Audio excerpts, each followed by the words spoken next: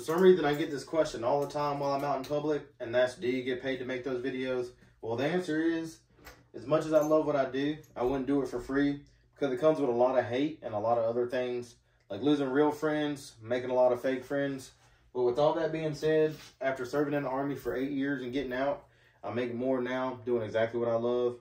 As much as people think this is a persona or some made-up character, this is me, and I get to talk about exactly what I love on this platform.